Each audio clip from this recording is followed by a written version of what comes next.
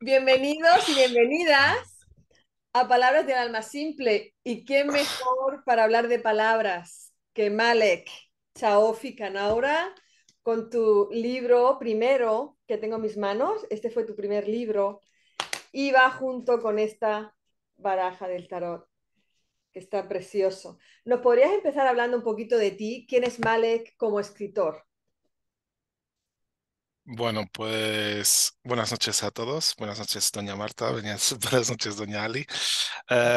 Soy Malek. Como escritor, pues empecé a escribir desde mi más remota infancia, pero realmente empecé a escribir, o empezó a brotar esa voluntad de escribir en el Camino de Santiago allá por el 2014. Me gustaba escribir sobre reflexiones de la vida, sobre lo que iba experimentando en cada etapa del Camino de Santiago. Entonces la gente le iba gustando lo que estaba publicando y me pedía escribir más y más. Y posteriormente, a lo largo de los años, pues fuera del ámbito del Camino de Santiago, pues escribía sobre herramientas espirituales, Recording in progress. sobre la espiritualidad en general. Y me estoy escuchando en doble. Aquí no se escucha Perdón. doble, pero allí sí. Parece ser Sí, que hay dos cámaras abiertas. Ah, ya hay una menos. sí. Sí. Vale, perdón. Y posteriormente he llegado a tener la idea de poder publicarlo. Tenía en mente poder publicarlo y una prima mía me dijo, pues adelante, a por ello. Y lo publiqué presentándolo a diferentes editoriales. Me aceptaron varios y más o menos salió la primera parte del libro cuando me aceptaron. Y me dije, Malek no es 100 páginas ni 200 páginas, es mucho más que eso".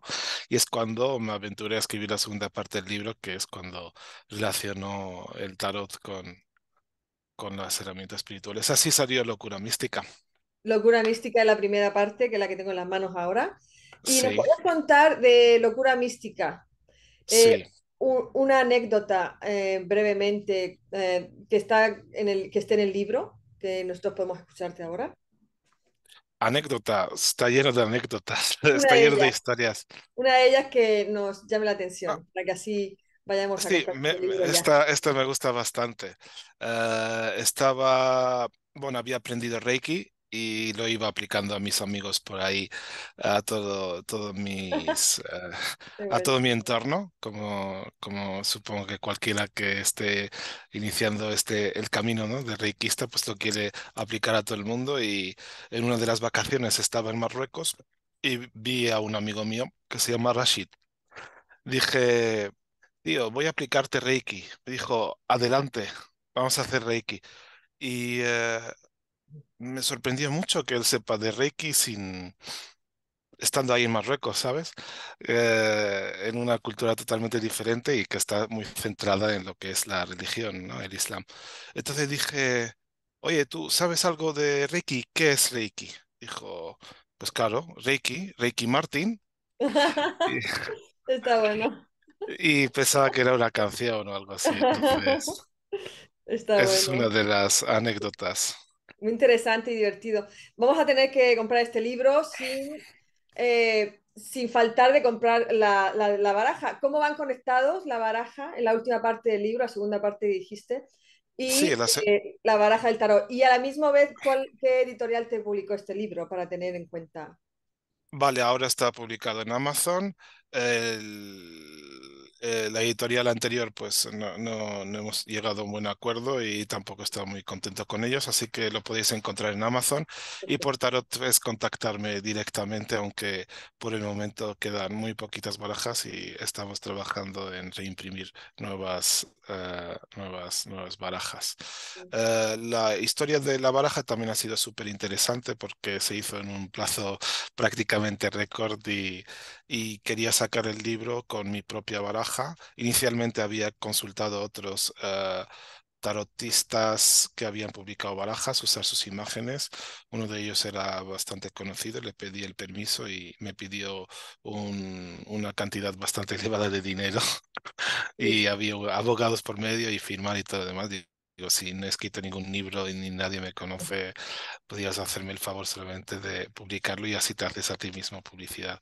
Y como nego, pues tuve la oportunidad de hacerlo con otros compañeros que es Ainhoa, Nexi y Medifasat, que son de diferentes partes del mundo y son de Valencia, em, Valencia, Ainhoa, Nexi de Colombia y Fasad de Casablanca. Así que me encanta esta idea porque son gente de diferentes partes del mundo La colaboración, y muy bien.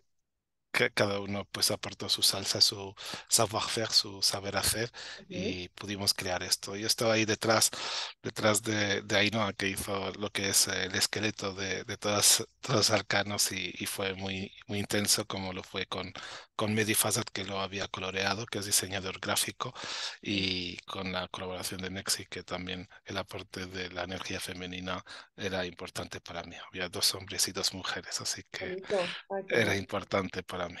Sí, entonces esta baraja se puede comprar y viene dentro con un librito, ¿no? Sí, así es. El librito viene con el uso del tarot, un poco de historia y sobre todo un pequeño manual y una pequeña relación que se puede hacer de los arcanos con diferentes aspectos de la vida relacionada con la astrología, con herramientas espirituales y un largo etcétera, etcétera. Así que eh, un manual como cualquier otro manual que puede encontrarse en una baraja profesional y bien hecha de tarot. Exactamente, no vamos ahora a cualquier sitio a comprar una y no casi siempre ya no están los manuales. Así Últimamente es. se están evitando, imagino que por reducir gastos, pero es muy completo, entonces viene no solamente la baraja, sino también el librito donde explica y está muy bien, que acompaña el libro, ¿no? Es como un gran proyecto Así es. de colaboración también. Así es. Era un sin parar y si tengo algunas canas, pues un poco de ellas vienen de ahí. ¿Cómo De las conectamos, canas que... cómo conectamos Malek, el escritor, con Malek, el tarotista? ¿Cómo conectamos estas dos Está facetas tuyas? interrelacionado. Está interrelacionado porque realmente cuando estoy escribiendo, en general, de forma general, estoy realmente conectado conmigo, conmigo mismo y siento que el tiempo no pasa y siento que estoy cumpliendo mi misión. Lo mismo pasa cuando estoy haciendo o trabajando con el tarot. Entonces, el punto en común entre lo que es la escritura y lo que es el tarot es la espiritualidad, ese punto en el que siento que estoy cumpliendo con mi misión de vida. Y aparte de eso, podría indicar que esa inspiración de la escritura viene de muchas veces de algunos arcanos de los tarots. De hecho, muchos personajes que me encuentro en el día a día, pues son lo que llamamos en el tarot arquetipos. Entonces, me puede inspirar una persona, lo relaciono con un tarot o una situación con un arcano y ahí monto muchos de mis textos. Están ahí siempre interrelacionados, casi siempre. Y hablas de misión de vida, misión de vida. ¿Qué nos puedes decir a las personas que estamos todavía encontrando ese camino, ¿no? Esa misión que muchos de los que te escuchamos ahora no estamos todavía buscando, no encontramos, ¿no? ¿Qué consejos das para estas personas? Está lo que es la misión de vida y está lo que es el propósito álmico, ¿vale? El propósito álmico es lo que vienes a subsanar de otras vidas, llamémosle así, lo que vienes a arreglar, a ajustar lo que no pudiste ajustar en otras vidas. Y la misión de vida es lo que vienes a hacer realmente. Y están interconectados, ¿vale? Uno es cubrir lo del pasado y otro es lo que has venido a hacer. Cuando estás cumpliendo tu misión de vida, como cuando estás cumpliendo tu propósito álmico, sientes que estás haciendo algo para ti, no estás trabajando para otra persona, para una empresa o para alguien que se está haciendo rico a tu costa, o sientes que no estás explotado, sientes eh, que estás en el camino, sientes que estás en coherencia entre mente y corazón, sientes que estás pleno, esa es realmente la palabra, sientes que cuando estás desenvolviendo, estás realizando tu, tu misión y tu propósito, sientes que el tiempo no pasa, sientes em, que la vida va de otra forma, ¿no? Es como si fuera una dualidad con el mundo eh, terrenal que vivimos también en el día a día, ¿no?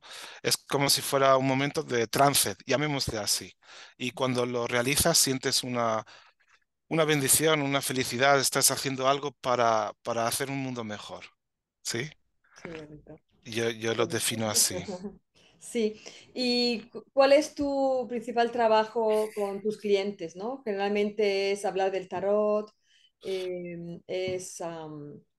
Suelo trabajar principalmente lo que es el tarot terapéutico evolutivo, en principio esas dos vertientes, ¿no? El terapéutico está relacionado con la psicología, con ayudar a la persona en diferentes aspectos de la vida, desde el aspecto de terapias más psicología, pero también a nivel espiritual, que lo podemos llamar el tarot evolutivo. Entonces, en ambos aspectos, en mi trabajo, pues...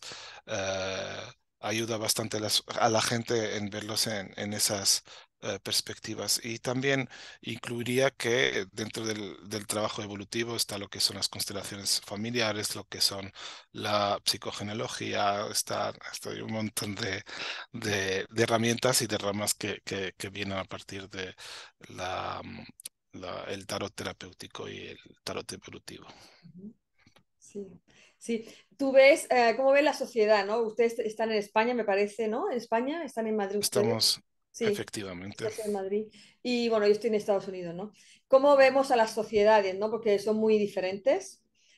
A nivel espiritual, a nivel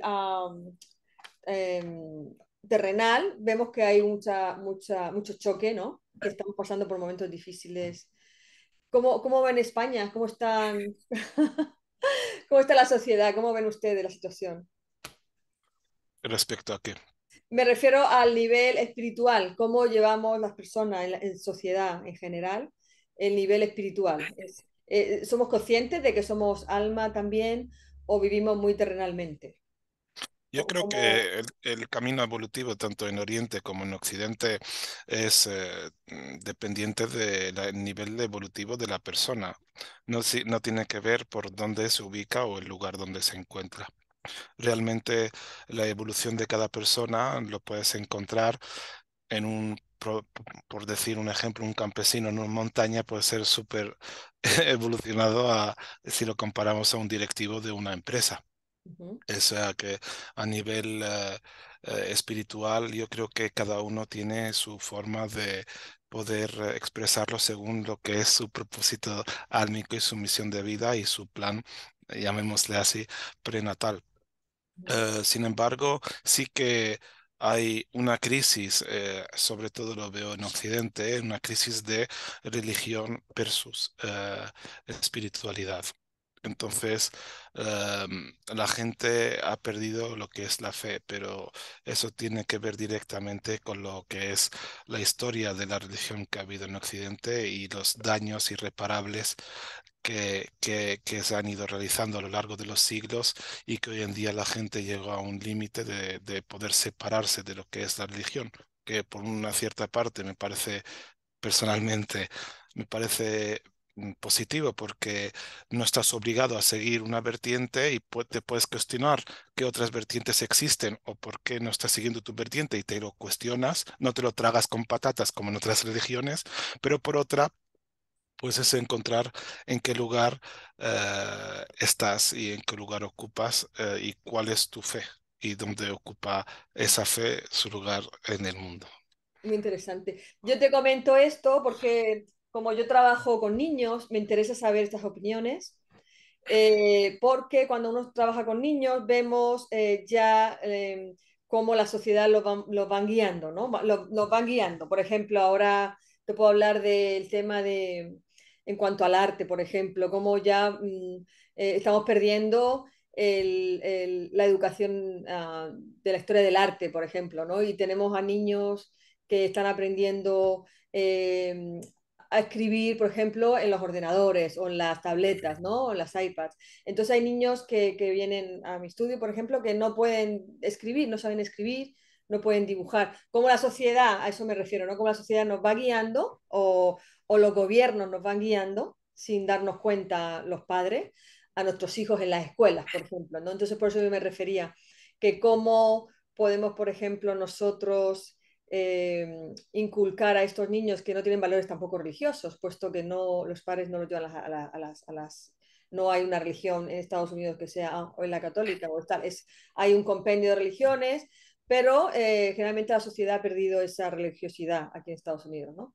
Entonces a eso me refiero, ¿no? Cómo vemos esas diferencias, las nuevas generaciones, niños, adolescentes, donde hay dificultades para aprender las cosas básicas, que ya no hablemos de historia del arte, sino hablemos de escribir, de dibujar un círculo, y cómo los gobiernos vamos, las sociedades vamos empujando y en lugar de contrarrestar y llevar a nuestros niños a niveles espirituales de conciencia, vamos llevando a los niños a un consumismo, ¿no? A eso me refiero, un consumismo, por ejemplo, de comprar tecnología, ¿no? Hay que comprar tecnología, no sabes escribir, bueno, no sabes escribir, pero te pones teclear en un ordenador sin previamente haber aprendido cosas básicas, ¿no? Entonces yo a eso me refiero y tú me contestaste muy bien, para los adultos yo lo entiendo. ¿Qué pasa? Que si ponemos lo que tú acabas de decir, lo trasladamos a la infancia, ¿no? A las sociedades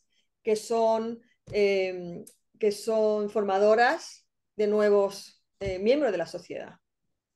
¿Dónde ponemos esa espiritualidad en estos niños? ¿Cómo lo hacemos? ¿Cómo Antes de podemos? todo, antes de todo me gustaría decir, afirmar de que el sistema educativo que existe en el mundo, empezando desde las escuelas, es formar a los alumnos a ser empleados de. Uh-huh, No nos forman a ser creativos, no nos forman a ser artistas, no nos forman a ser lo que en el fondo somos. De hecho, hoy en día si sale algún artista, un atleta o un músico es una probabilidad de 1 entre 1 millón. Todos están enfocados, o los padres quieren enfocar a sus hijos, o el sistema está hecha de tal forma que quiere que sus alumnos o su juventud sean robots de empresas, sean elementos de una pieza de ajedrez que se puede mover con facilidad. Y también, por otro lado, aparte de esta información importante y que hay que subrayarla de que el sistema nos educan para ser empleados de, también está surgiendo una crisis existencial importante ya en la edad adulta de lo que nos han contado, no solamente en películas, no solamente en la cultura, no solamente en lo que vivimos en el día a día, eso de estudiar, luego llegar a la facultad, luego ser diplomado, tener tu primera empresa, casarte, tienes hijos, familia feliz en un chale en las afueras de la ciudad y una vida contemplativa y tal, y mueres felizmente. Existe una crisis existencial porque todo lo que se nos ha vendido, esa felicidad de cartón, es solamente temporal y tampoco se puede llegar a cumplir los sueños de uno porque nos han hecho pensar que nuestros sueños es lo que acabo de contar. Entonces, la espiritualidad, por una cierta parte, aparece ahí, aparece en crisis existenciales, crisis de fallecimiento, crisis de boda, crisis de los primeros empleos o crisis de cambio de empleo, crisis de despedidas, que ha habido despedidas en comparación a nuestros padres. Hoy en día, pues ha habido ERES, ha habido despedidas masivas y no es difícil leer en un periódico que ha habido despedidas, cosa que antes no existía. Entonces, en un mundo tan temporal como estamos viviendo hoy en día, pues la espiritualidad de una cierta forma o de otra aparece en esos momentos de crisis. Entonces, volviendo a la etapa de los niños, no hay de qué preocuparse porque o eso, la parte esta artística que también lo podemos relacionar con la espiritualidad, o sea, la parte creativa o naces con ella, es innata, o lo aprendes a lo largo de tu infancia, o te aparece en la adolescencia, pero después de ciertas crisis, algún interruptor se despierta en ti, o si no, más adelante, pues otra crisis te llegará sí o sí, y la vida te enfocará a seguir ese camino. ¿El sistema lucha contra eso? Efectivamente, claro. Evidentemente lucha contra eso. ¿Cómo un artista puede vivir si no es famoso? Es difícil.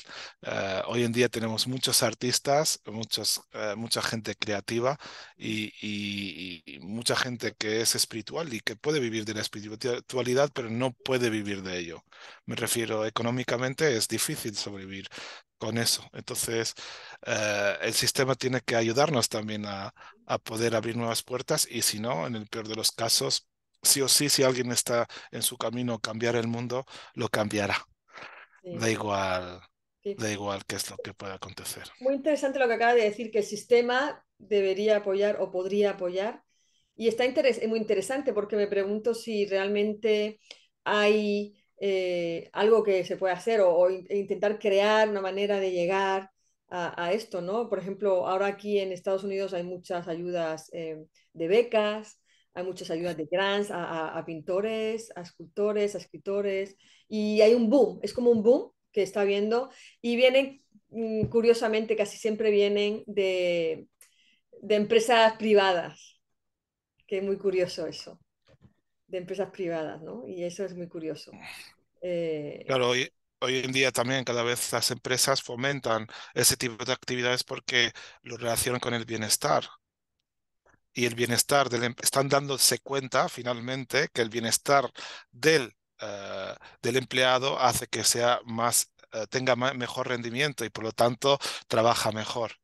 Entonces, también está habiendo también un punto de inflexión en el mundo empresarial en el que ya no estamos empleando tanto el látigo, lo empleamos con un látigo, digamos, más blandito y intentamos que que los empleados pues tengan un cierto bienestar. Se intenta trabajar o se está haciendo trabajar menos horas, poder combinarlo con el mundo familiar, el poder realizar actividades físicas, pero también otro punto interesante, aparte de hacer lo que son los masajes y todo lo demás, te lo ofrece la empresa, pero quiero aquí resaltar un punto hablando de una terapia como ese Reiki, en el sistema sanitario de Inglaterra. Lo está financiando el Estado y está reconocido por la OMS. Entonces, hay algo que está cambiando.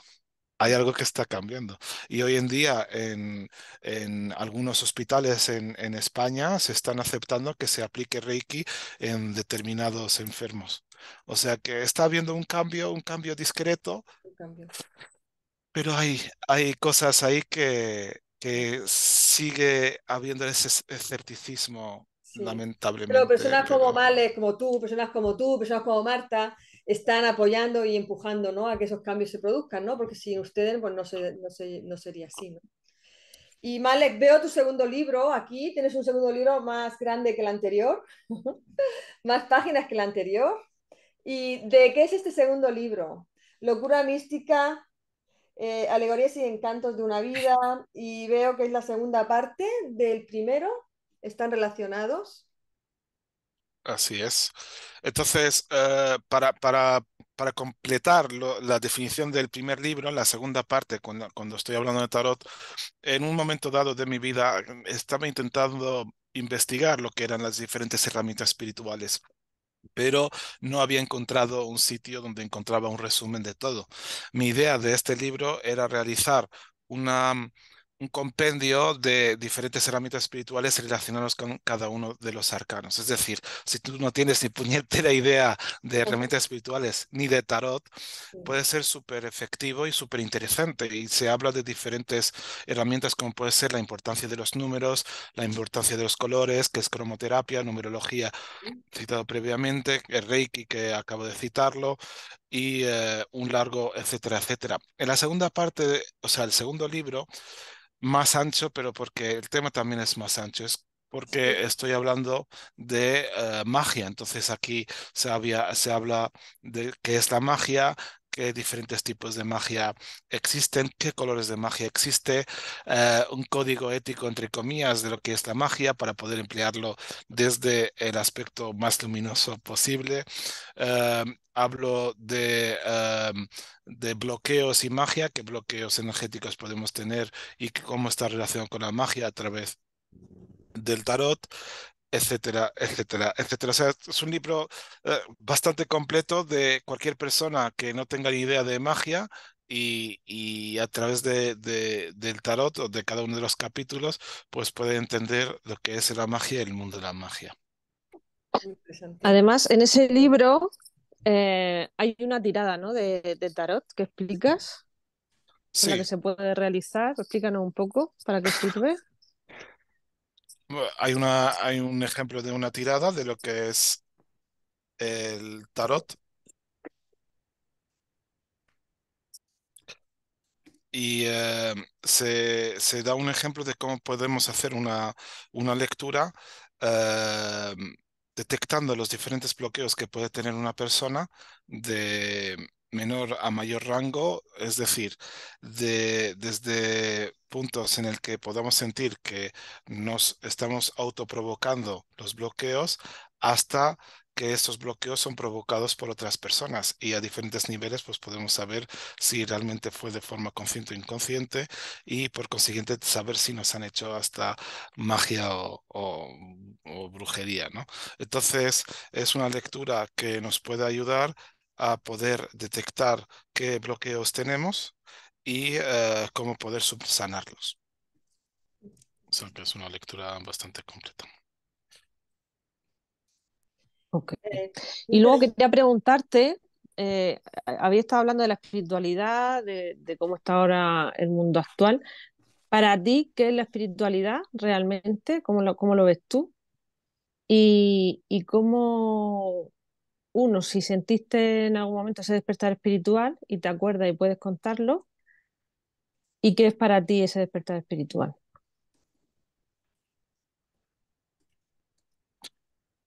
La espiritualidad, como lo concibo, creo que lo he definido previamente a doña Alicia, pero para complementarlo, pues la espiritualidad es una forma de vida, es como se puede ver, cómo puedes enfocar tu vida con las diferentes dificultades y cómo lo enfrentas. No es lo mismo que teniendo conciencia puedas afrontar un cierto problema que teniendo un nivel de conocimiento al respecto y cómo poder reducir ese impacto que puede tener sobre ti.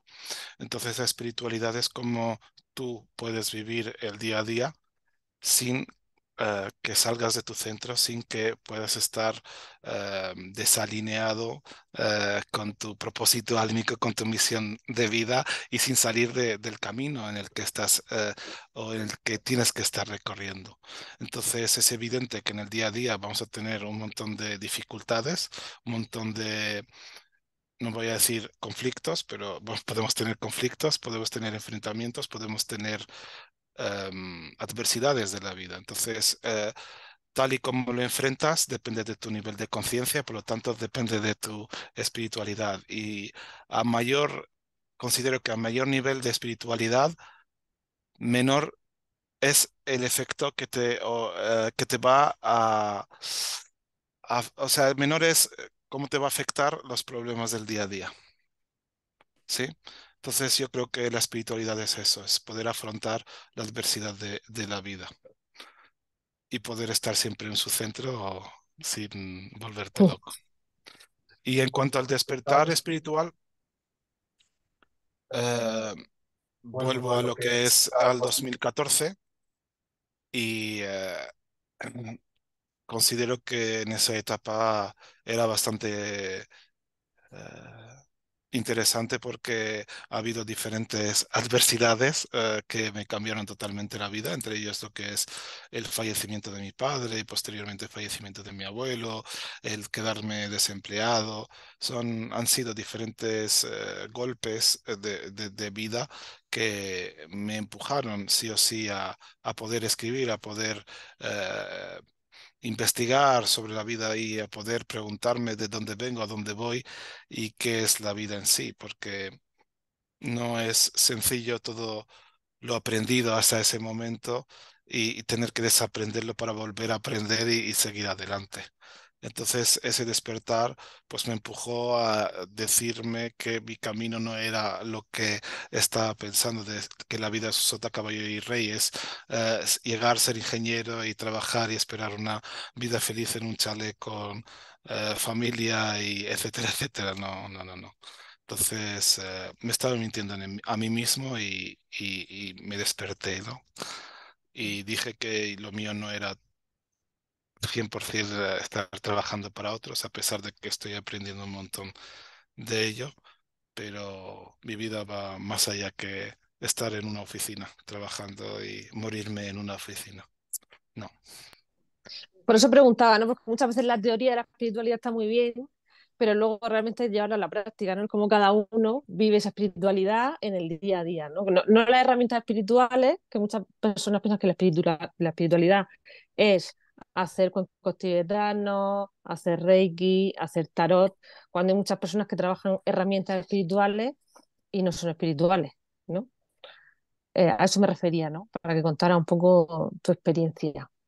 Dentro del segundo libro, ¿puedes contarnos algún arcano de qué habla? ¿El que quieres? Pues volviendo al tema de espiritualidad, es muy fácil enviar a la espiritualidad a la mierda cuando estás fuera de tu centro. Sobre todo si hay personas que te rodean que todavía no has podido aprender todos los aprendizajes pendientes y te cuesta superarlo y te saca de tu centro y te está enseñando una y otra vez, ¿no? Eso ocurre con las parejas como con miembros de la familia especialmente. También puede ocurrir con gente que tú no puedes alcanzar o no puedes tocar debido a una jerarquía. Entonces, tal y como nos han formado, tal como nos han educado, pues a veces no podemos romper esa frontera, esa barrera y enviamos a la mierda espiritualidad y es cuando nos llega el bajón, es cuando nos llega otra crisis, ¿no? Y de ahí pues hay que aprender bastantes lecciones. Y volviendo al tema del libro, en cada uno de los capítulos, como he citado previamente, se habla de magia en general y también haciendo zoom en particular en cada uno de los capítulos. Hablando, por ejemplo, del mago, empecé con el mago y el mago es el arcano de magia por predilección, ¿no? El mago es el que hace la magia y es el que introduce el libro hablando de diferentes tipos de magia. Hay alta magia, baja magia y nos empieza a adentrar de diferentes tipos de magos existentes y posteriormente cuando entramos en el siguiente arcano pues llega la papisa y que a través del libro que tiene entre las manos pues nos habla de los grimorios, la importancia de los libros de magia a lo largo de la historia, los diferentes tipos de grimorios, la importancia de la palabra, del poder de la palabra, de la emperatriz. Si tenéis alguna pregunta adelante, pero de la emperatriz, que ella es de la creatividad en sí, pues a través de ella se habla de los colores de magia, no solamente hay magia blanca y magia negra, sino hay diferentes gamas y colores de magia. La magia verde, por ejemplo, está relacionado con cualquier magia que se aplica con elementos pertenecientes a la naturaleza. Está la magia roja, que está relacionada con la sangre o también está relacionado con la energía sexual, etcétera. Y luego llega el emperador, que a través del compás que lleva en la corona, pues nos habla de arquitectura. Y por consiguiente nos habla de la geometría sagrada, la importancia de la geometría en el mundo de la magia, lo típico que lo que vemos el pentagrama. ¿Por qué es el pentagrama? ¿Por qué tiene esa importancia? O los círculos, porque el círculo es importante y de dónde viene esa importancia de las diferentes formas geométricas existentes en la magia. Está luego, posteriormente llega el Papa. El Papa nos habla de la religión y magia, magia. Aquí sería un tema interesante y apasionante que seguramente le gustará a Alicia y te invito a leerlo porque es bastante interesante. En todas las religiones han estado monoteístas, estoy hablando principalmente de los monoteístas, han estado persiguiendo a lo que son los magos o les llaman brujos o necromantes y están perseguidos hasta la muerte, ¿no? Y de hecho muchos pues fueron asesinados bajo la ley de un libro sagrado. Luego posteriormente el siguiente arcano que son los enamorados que están ahí unidos, que nos habla de la aquelarre, la importancia de hacer magia en conjunto, y no es lo mismo realizar la magia con una energía totalmente femenina que totalmente masculina, que mixta, es totalmente diferente, la importancia de esa magia. Está la justicia que a través de ella pues nos habla de las leyes y de la importancia de llevar un código ético, porque la justicia lleva una balanza, entonces tú a la hora de realizar cualquier tipo de magia estás creando un dharma o un karma, ¿no? Entonces estás creando energía positiva o también estás creando energía negativa. ¿Por qué lo vas a hacer? ¿Con qué fin vas a hacer esa magia? El preguntarte el para qué y con qué fin. No es lo mismo ir por ahí para hacer un amarre a una persona que intentar arreglar un problema con una persona a través de un trabajo personal, ¿sabes? No salpicar al otro, ¿no? O no endulzarla. Entonces, la justicia llega ahí para decirte, ojo, mira qué estás haciendo con el trabajo de la magia. Y así sucesivamente con los demás arcanos. Todos ellos hablan de diferentes aspectos de magia súper enriquecedores y súper como decía, atractivas, ¿no? El ermitaño, que tiene que ver con Hermes Trismegistro, que nos habla de la importancia de las leyes herméticas, ¿no? Y lo que es arriba es abajo, lo que está dentro está afuera, bueno, lo que es el péndulo, la importancia de los cambios, del ritmo, etcétera, etcétera, pues el ermitaño nos lleva a ese mundo, pero también nos adentra al mundo de lo que es la alquimia, lo que ha hecho la alquimia a lo largo de la historia, ¿no? La alquimia hoy en día es considerado parte de magia, pero realmente a lo largo de los siglos la alquimia era el alma mater de lo que son las ciencias modernas. Gracias a la alquimia existe la química, gracias a la alquimia existe lo que es el mundo de la farmacéutica. Gracias a la alquimia existe un montón de, digamos, ramas que son pertenecientes a la ciencia. El querer llegar a la vida eterna, eso es alquimia. El querer alcanzar la infinidad, de eso es alquimia, el querer crear otros objetos, o sea, otros seres humanos o robots, llamémosle así, no son robots, pero ellos intentaron crear otros seres y eso es a través de la alquimia. La importancia de la alquimia a lo largo de la historia es súper interesante y enriquecedora. La rueda de fortuna en este caso, pues como es una rueda, nos habla de diferentes tipos de mancias. ¿Qué son las mancias? Pues todo que es aleatorio para realizar oráculos, ¿no? Eh, entonces, podemos ver diferentes tipos de mancias que se han usado a lo largo de la historia y se siguen usando. Está la hidromancia, el utilizar agua y a través del agua poder adivinar. Está con el fuego, se me olvidó el nombre, ¿cómo se dice? Supongo que es piromancia. Está leer, hacer unas lecturas a través del fuego y un largo etcétera, ¿no? Eh, si queréis sigo hablando. Sí, la alquimia algo más, ¿no? La alquimia es algo más que de metales intentar sacar oro, ¿no? Que es lo que todos sabemos. Y no llegamos Sí, más allá que a esa parte, ¿no? Metal, oh, vamos a así hacer oro es. ahí, ¿no? Va mucho más allá, muchísimo más allá, como has dicho, ¿no? Y me pregunto qué tipo de lectores tienen tus libros, ¿no? ¿Qué tipo de lectores son los que buscan tus libros? Pues son los que están interesados en tarot principalmente y los que tienen buen gusto de, Por supuesto. tienen buen gusto de poder disfrutar los Sí, textos que escribo, que realmente tienen una cierta rima, es una escritura particular que llega desde el corazón y hay mucha gente que se conecta conmigo a través de esos textos Sí, y gente que le gusta la espiritualidad en general.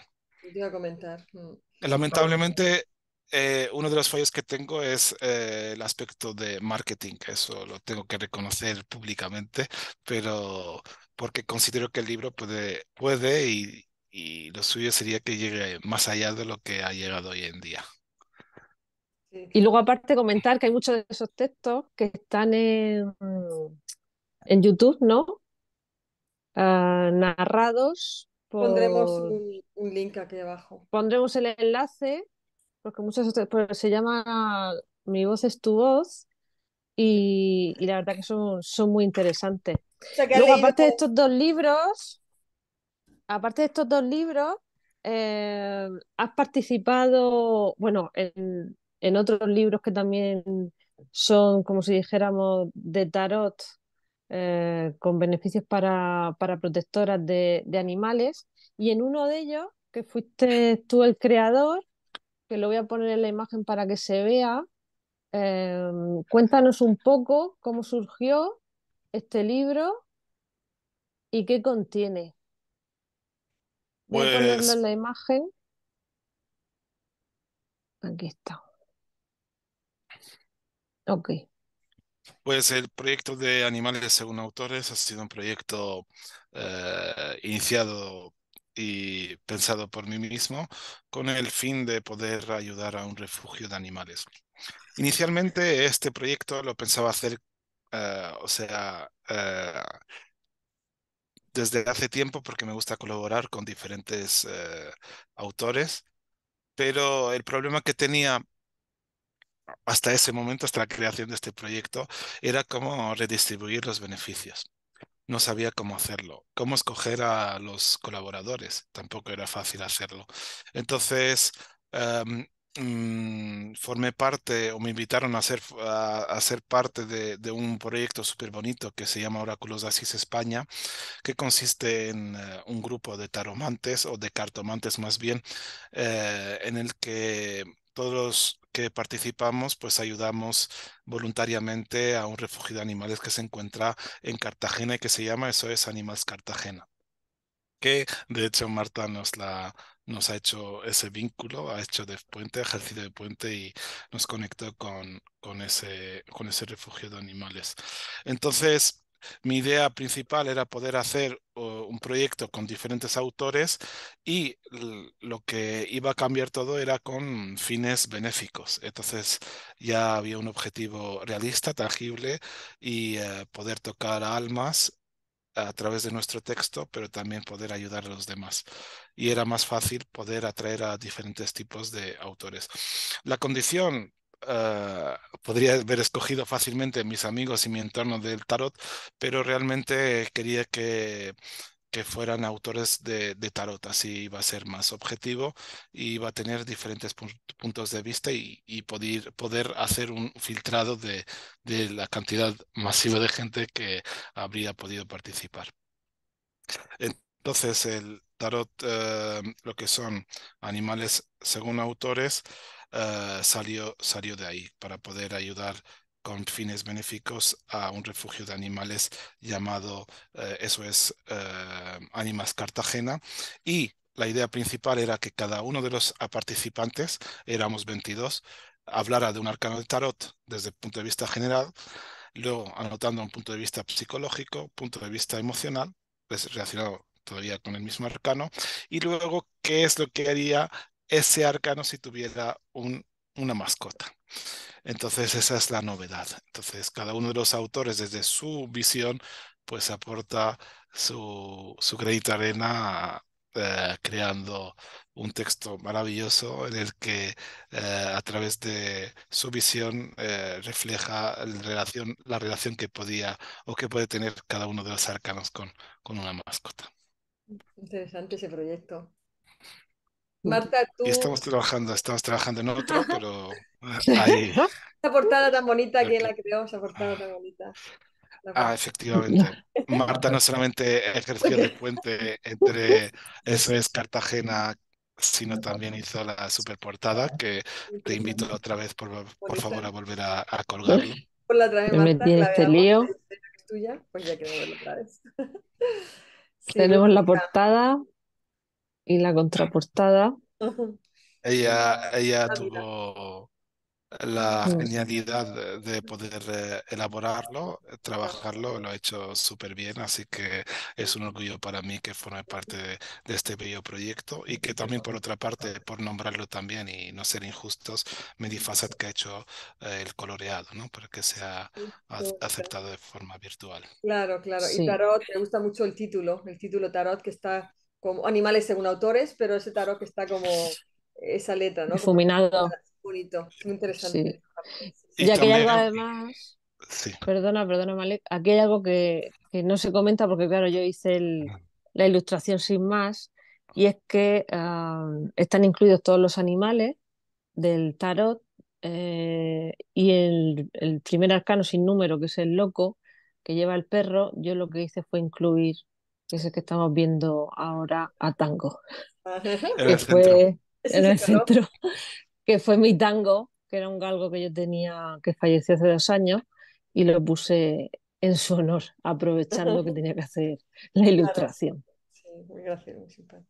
Y los demás elementos que podéis ver, pues forman parte de que son los arcanos. Todos los arcanos tienen los elementos o los animales que vemos enfrente. La estrella ha sido el arcano elegido por su conexión con la naturaleza. Y como veis, como veis en la parte superior, como todos los arcanos, hay el número 22, pues en honor a los 22 participantes del libro. Muy bonito. También recomendamos que lo puedan comprar y decías que estaba disponible ¿dónde? Para En poder Amazon comprar. también, Ok. y los beneficios van directamente a, eso es Cartagena Vamos, Animals, Animals vamos a tener que Cartagena. abrir una cuenta de marketing con un par de empleados para que empiecen a promocionar estos libros y seguir hacia adelante a por un tercero, que imagino que estarás trabajando ya en el tercer libro. Estamos trabajando en la segunda parte de este libro Sí, y el tercer libro, pues seguiremos trabajando en ello en el momento oportuno, y vamos a empezar pero a ese supongo marketing, que vale. seguiré escribiendo. Vamos a ese marketing que te lo mereces, te mereces que más gente sepa sobre lo que estás haciendo como escritor y te quería comentar aquí que tengo, aparte de la parte de marketing que te comentaba, idiomas, ¿no? Está en español y tienes uno en inglés. El primero está traducido al inglés. Está El traducido primero. en inglés, que sí, Locura mística está traducido al inglés. ese es el que está traducido al inglés. Ajá. Así es. Y vamos a tener que Por, empezar a promocionarlos y hacer algunas presentaciones. A ver si nos visitas aquí a Florida, a Nueva York. Te vamos a hacer, no prometo, pero intento el año que viene. Tenemos un tiempo libre. Ahora que se levantaron ya los problemas con el COVID, esos problemas que hubieron para viajar, no sé si se acordarán con la vacuna, que sí vacuna. A ver si podemos presentarlo en Nueva York, una presentación y otra aquí en Florida. Sería muy interesante pues para darle será un empujón. placer visitaros a Estados Unidos de América. Sí. Gracias. Y luego decir que próximamente Malek empezará a dar ya cursos online de tarot para todo el que quiera. Eso no lo sabía. Pues ya lo sabes. Sí, Y mucha de la información que hay en esos libros, ¿no? Pues podrá trabajarse de manera práctica, ¿no? Al final es de lo que se trata, de que la gente lleve la espiritualidad al día a día con todas esas herramientas sí, que más les trabaja. sí. Y decía que mi voz Así que es tu bueno, voz, ¿no? Mi voz es tu voz, es tu canal de YouTube, Malek. No es mi canal de mi YouTube, no es mi canal de YouTube, sino es un proveedor de voz, es un locutor profesional que trabaja todos los audios a nivel profesional, y Sí, muchos de mis textos o varios de mis textos que consideraba súper interesantes e importantes para mí y que tienen un cierto valor, pues se los he propuesto para que haga la locución y se encuentran disponibles en su página de Mi Voz es tu Voz. Entonces podéis buscar en Mi vamos a Voz es tu ponerlo aquí. Voz Malek Chaoufi, supongo que saldrá algunos, o si no, entrar en mi página de YouTube, de que es Locura Mística, y ahí mismo hay una librería que son los vídeos que han sido locutados por Mi Voz es tu Voz. Hay varios textos súper interesantes dedicados, por ejemplo, a una oración para la enfermedad de un ser querido, en este caso que está dedicado a tango, que lo acabamos de nombrar. Hay un texto a Sócrates que he realizado cómo fue el final, según mi versión, de la muerte de Sócrates, cómo falleció, y también está dedicado a mi padre. Y luego están otros textos que son súper bonitos y poemas también incluso que se encuentran disponibles ahí, que han llegado a 40.000, 50.000 visitas, creo que hoy en día estará por ahí. Y el conjunto pues ya habrá llegado a cantidades interesantes, pero lo que importa no es la cantidad, sino la calidad, ¿no? Exactamente. Bueno, muchas gracias, Malek. Marta, ¿quieres decir algo más para cerrar la entrevista? Sí, lo único que quería hacer una pregunta, porque siempre cuando hablamos de tarot terapéutico, ¿vale? Cuando las personas en consulta me preguntan, estamos muy acostumbrados a hablar del tarot predictivo y la gente no tiene tanta idea de lo que es una tirada de tarot terapéutico. Entonces me gustaría que Malén lo explicara Sí, para que sirviera de ayuda a esas personas que quieren hacer a lo mejor una sesión, pero no saben en qué consiste. Hola de nuevo. El uso de tarot a lo largo de la historia ha sido principalmente adivinatorio y predictivo. El adivinatorio, cuando defino yo mismo adivinatorio, es cuando una persona no tiene ni puñetera idea de lo que es el tarot y empieza a colocar las barajas encima de la mesa y empieza a decir pues lo que pueda canalizar o lo que pueda tener de interferencias o lo que pueda inventarse, ¿vale? Para mí es adivinar por adivinar, ¿vale? Otros emplean el término adivinatorio como algo predictivo, adivinar el futuro, ¿vale? El término predictivo para mí es cuando el lector lo que hace es decir qué es lo que te va a ocurrir. Pero a lo largo del siglo XVIII, XIX, realmente salieron dos tipos de vertientes de lo que es el tarot. Hemos hablado que el tarot predictivo ha sido lo que más se ha usado como oráculo, ¿no? Decimos, ¿qué es lo que me va a pasar mañana? ¿Qué es lo que me va a pasar pasado mañana? ¿Qué me va a pasar con esta persona? ¿Me voy a casar con este? Bueno, preguntas de este tipo, de este estilo, ¿no? Pero a lo largo del desarrollo, por ejemplo, de filósofos en el siglo XIX, en este caso, a través de Nietzsche, que habló de lo que es el superhombre, a través de Freud, ¿cómo se llama este? Nietzsche, que habló de lo que es el superhombre, de lo que es el nihilismo. El superhombre es la versión más perfecta a lo que podemos aspirar los seres humanos, ¿verdad?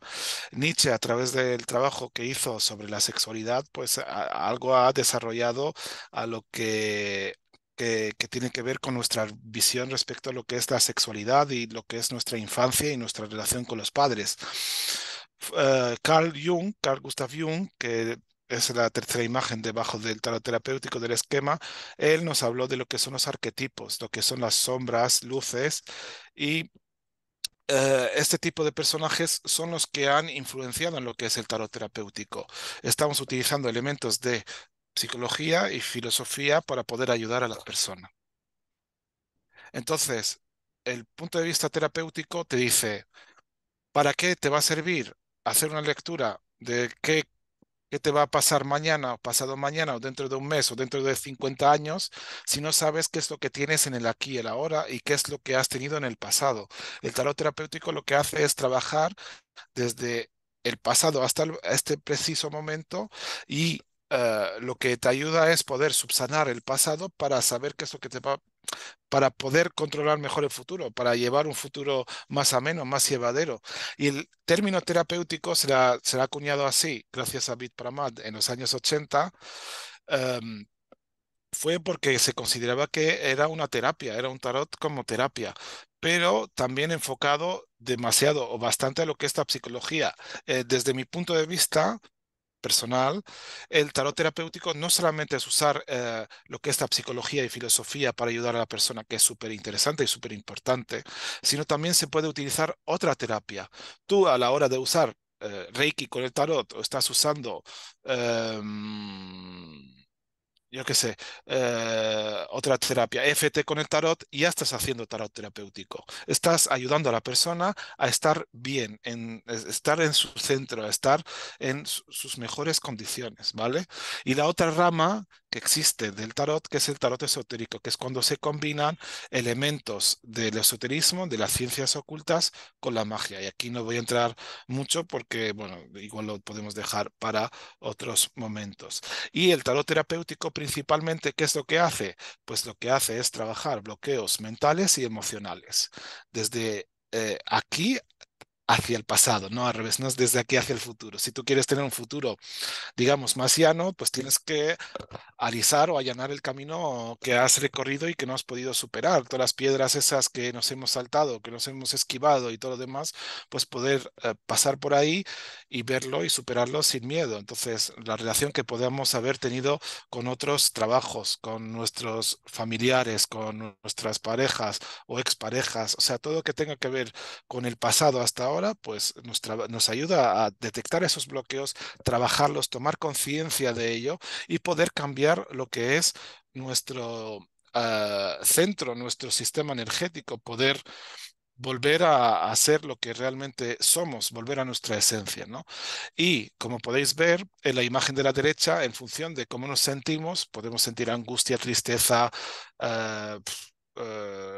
todo tipo de emociones, pues nos afecta el sistema energético. ¿Y qué es lo que hace el tarot terapéutico? Pues a través de la toma de conciencia, poder transformar ese peso que llevamos en nuestros hombros para poder tener un sistema energético, digamos, más colorido y más suave y más amoldado a lo que es nuestra esencia.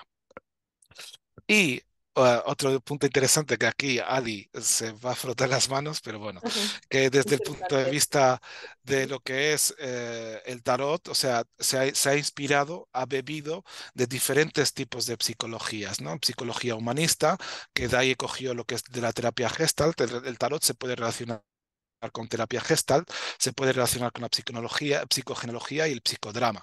Eso sí que ha absorbido bastante lo que es la psicología humanista. De la psicología transpersonal, que también surgió en los 60, que es cuando los psicólogos decían, bueno, tenemos que influenciarnos de Oriente para poder hacer nuestros tratamientos, ¿no? Es cuando se introdujo la meditación, el mindfulness, el yoga, pues ahí también el tarot está bebiendo de ahí. Y también, finalmente, los años, digamos, 80, cuando ya la gente no sabía dónde calificar diferentes tipos de herramientas espirituales, como es regresión, Reiki, FT, psicodescodificación, etcétera, etcétera, pues se introdujeron como es la psicología holística. Pues el tarot bebe de todo eso y lo que ayuda precisamente lo que es el tarot terapéutico es ayudar a ver nuestra evolución, no evolución, evolución. Entonces, ver hasta Está dónde buena. nos lleva el ego, ¿no? ¿Eso es tuyo? ¿Eso ha sido tu idea esta de el ego, evolución? Evolución. Evolución, no sé si existía el término por ahí, ¿O lo has pero creado tú? relacionarlo con el tarot ¿Lo has terapéutico, sí. creado? ¿Sí? Sí, Está muy bueno. así es. Está muy bueno. Y Evolución. finalmente hay que tener una ética. ¿Qué es el tarot terapéutico? El tarot predictivo. Pues ellos te van a hablar del futuro, de grosso modo, pero en tarot terapéutico es súper importante recalcar los siguientes puntos, ¿no? Que ante cualquier enfermedad hay que ir al médico, el médico nos supera cualquier terapéutica y cualquier persona que esté trabajando en el mundo holístico, entonces prevalece siempre lo que dice el médico. El tarotista tiene que tener una formación de terapeuta. Yo tengo formación de terapeuta y cualquier tarotista que tenga formación de terapeuta y los puede combinar puede ser tarotista terapéutico. Nosotros no diagnosticamos las enfermedades, no somos médicos, guiamos y aconsejamos, pero no decimos qué es lo que se tiene que hacer. Y como cualquier terapia, todo requiere un seguimiento, todo requiere un, un seguimiento, o sea, tenemos que saber cómo evoluciona la persona. No es en un día que podemos solucionar un problema que podamos tener con algún miembro de la familia, con el trabajo o con la salud o lo que sea. Estoy hablando de grosso modo, no se resuelve en un día, sino hace falta un seguimiento. Nosotros, como tarotistas terapéuticos, respetamos el libre albedrío del consultante y siempre, siempre, siempre, si le resuena o no el terapeuta, pues nosotros, o sea, como como, como los que ofrecemos este servicio, hacemos nuestro trabajo, pero el que tiene la última palabra siempre, siempre, siempre es el consultante, no somos nosotros. O sea, él tiene que hacer lo que le resuene, ¿vale? Y con esto pues lo dejo aquí, pero hay bastante más cosas que hacer, ¿no? El terapeuta en sí tiene que tener las cuatro virtudes cardinales que existe en la iglesia, pues lo vemos aquí a través del tarot, ¿no? La justicia, tenemos que ser justos, equilibrados con nosotros mismos y con el consultante. Tenemos que trabajar con nuestra fuerza de voluntad, pero saber desde qué polaridad estamos trabajando, si es para ayudar o para robar. Sí, eso es importante, saber cómo estamos trabajando y para qué estamos trabajando. Templanza, saber entender a los demás y saber em, conocer la situación por la que está pasando el consultante, ¿no? Y conectarse con él. Y finalmente, pues tenemos que ser como el ermitaño, que es ser prudentes y no decir las cosas así por así, ¿no? Exactamente. También es interesante, evidentemente, conocer los lenguajes no verbales y estar a la escucha activa y, evidentemente, pues saber que todos los elementos están a nuestro favor y saber qué elementos pueden ser más o menos útiles para el consultante. Aquí ya lo dejo, no voy a prolongarlo más. Muchas gracias porque queremos saber sobre esto en detalle, porque tenemos muchas preguntas, muchas, muchas preguntas, desde que empezaste hasta ahora. Y por eso queremos que, por favor, volvieras y nos explicaras en otra entrevista más a detalle, ¿no? Porque tenemos preguntas que salen de aquí muy interesantes, ¿no? El trabajo del terapeuta y la importancia del Sí. respeto a esta profesión, ¿no? Sobre todo por el tema de lo que decía, ¿no? De que hay muchísima gente, los que están en el ámbito del tarot o que participan en congresos, etcétera, no. Pero para la gente de la calle hay todavía muchísimas. Yo que estoy todo el día hablando con personas que no son del entorno del tarot, del entorno esotérico, hay mucho desconocimiento de lo que es realmente el tarot y de la ayuda que puede ser en el día a día y para superar, ¿no? Pues todos esos bloqueos que ha comentado anteriormente Malek. ¿Vale? Entonces me parece muy interesante que en otra entrevista nos pueda explicar con más profundidad lo que es todo el tema este del tarot terapéutico. Pues será un placer poder asistir, poder colaboraros y estaré a vuestra disposición para cualquier cosa que necesitéis, tanto a ti como a doña Alicia. Ok, bueno, bueno, Muchas Male. gracias. Gracias, Male. Era una fuente de creatividad, una fuente de inspiración. Gracias por tus palabras, que son simples y son del alma. Y hasta la próxima, que nos vas a enseñar más sobre el tarot terapéutico. No puedo esperar, me interesa mucho.